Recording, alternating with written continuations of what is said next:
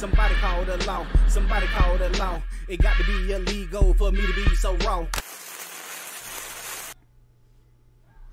What up, though? Heist man, the foe. Talk that talk. Ghetto news and opinions, man.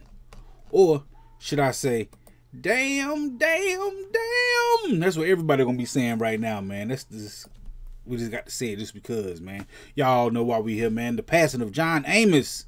R.I.P to John Amos, man. 84 years old. Died of natural causes. If y'all don't know who he is, man, he was the father on Good Times. He did all type of stuff, man. Roots. Yo, that was crazy. I forgot he even played in that, man.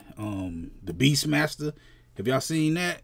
Yeah, that was dope too. One of my favorites, man. The Watermelon Heist. He played in that old Corey Holcomb movie, man. But he best known for his role as the father in Coming to America. Who's it? Mr. McDowell. You know, he had the two daughters, man. I don't even know if he played in Coming to America too.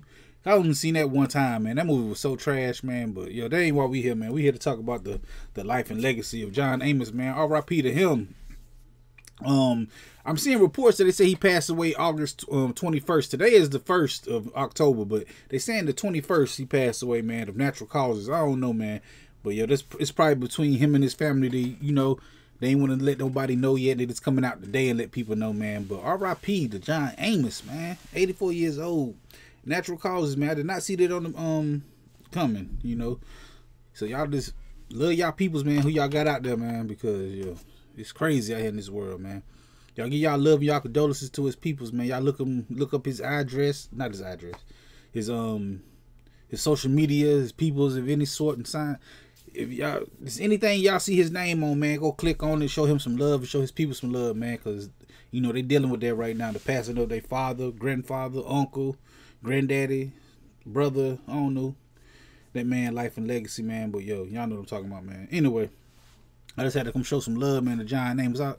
My son just told me that he said, John Amos passed away. I'm like, man, I know the famous Amos Cookie dude died. I'm like, he said, nah, the other dude. I'm like, oh, word? How you know about him? And he just said he just seen it come across his news feed too. I'm like, damn. Because, you know, I be doing videos and stuff, you know. And he brought that to my attention, man. So shout out to my son too, because I did not know this. I had to look it up myself, and I'm like, damn. Then they say he passed away the 21st though.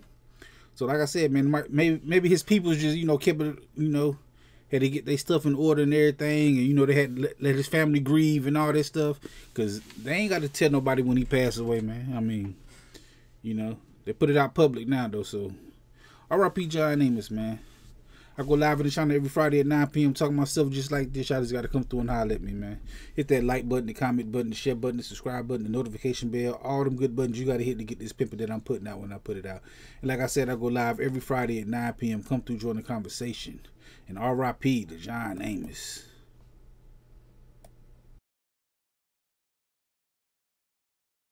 This is a dangerous groups that we're dealing with now.